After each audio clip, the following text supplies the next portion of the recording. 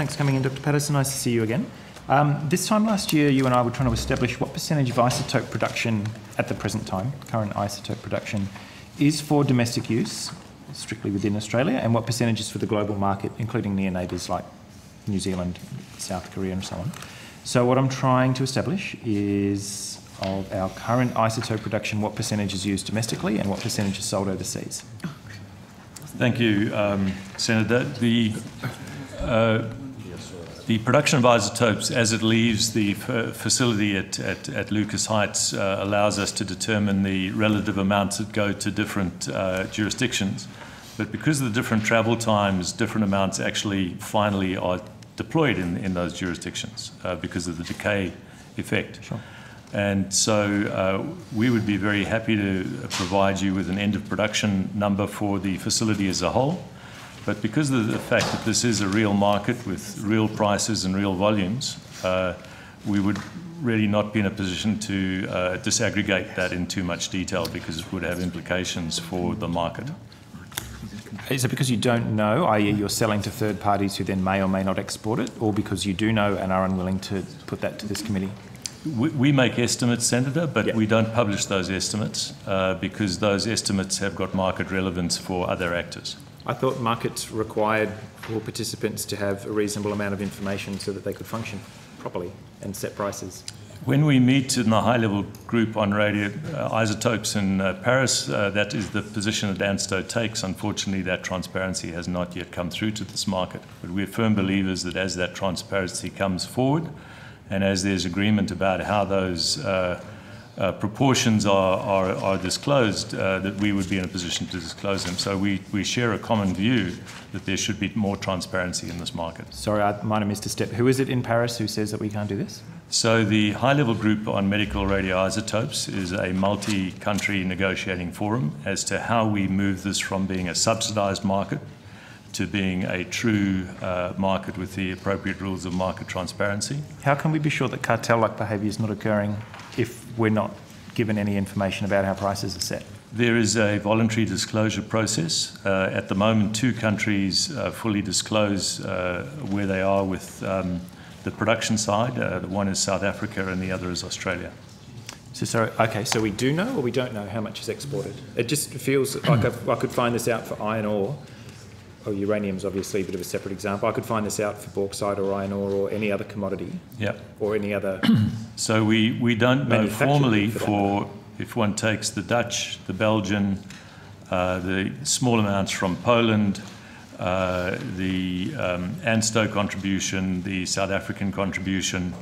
It is not possible at the moment to determine in a clear way with one set of rules what the export volumes are in a way that would truly be transparent.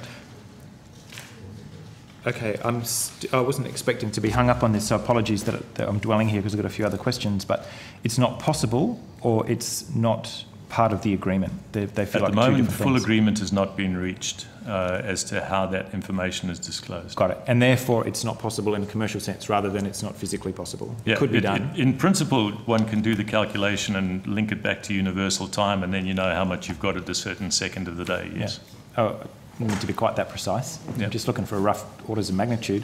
Anything you're able to provide us on notice that'll give us some understanding, I think the taxpayers who are funding your plant deserve to know how much is exported and how much isn't. Sounds like we're of the same view.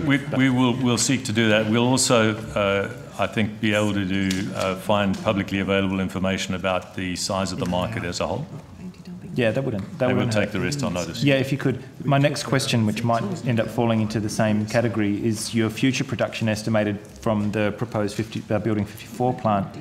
Assuming Australia's demands aren't likely to change dramatically, and tell me if that's not the present trend, then what percentage would be used domestically and what would be sold for export? So we'll take that on notice. Batch those two up. Yeah, present production and potential future production. The Synrock plant, I understand, has been licensed. Construction was due to begin in 2015. Can you just give us an update of what's happening there? Yes, Senator, I have briefed this committee on that.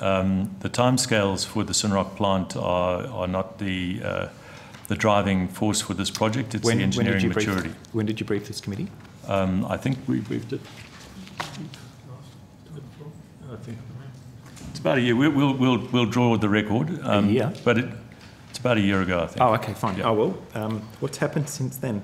So the Synrock plant is going through its design engineering stage. We are building a cold demonstration facility at the Lucas Heights site. That demonstration facility will operate at one level in the second half of this year and will continue with a slightly different arrangement of equipment in the first half of next year. It's intended that by the end of 2019, the plant will be ready for operations, having gone through cold and hot commissioning. And the cold and hot commissioning, the hot commissioning material will come from the Building 54 intermediate level liquid waste, but there'll be no requirement to take waste from the new facility because it has a 2-year decay period. So you have to warehouse it for that before period it goes. So we have holding tank capacity for that. Yeah. But you must have substantial residues of material that has gone through that decay process that you could start experimenting on?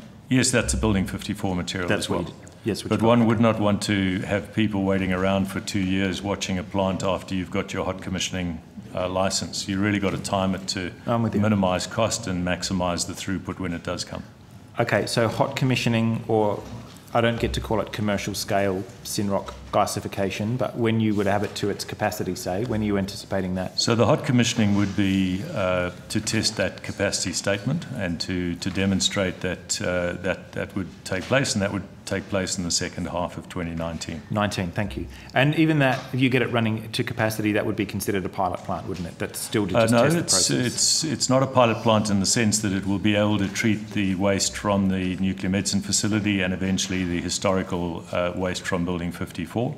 And therefore, from a nuclear medicines perspective, it is a commercial scale nuclear medicine waste facility. Will that be the first of its kind in the world? It will be the first of its kind in the world. All right. Just in the interest of time, because there's other senators piling in and we're on the clock a bit, could you provide us on notice with your estimated throughput, the volume throughput in an annual production cycle, if you will, or disposal cycle, and however you will measure the economics, whether it's dollars per kilogram of material glassified or whatever your metrics are, just to give us some idea. And then finally, how long it would take to treat the inventory of the waste that would be appropriate for treatment in this manner that's in the Australian inventory, I guess.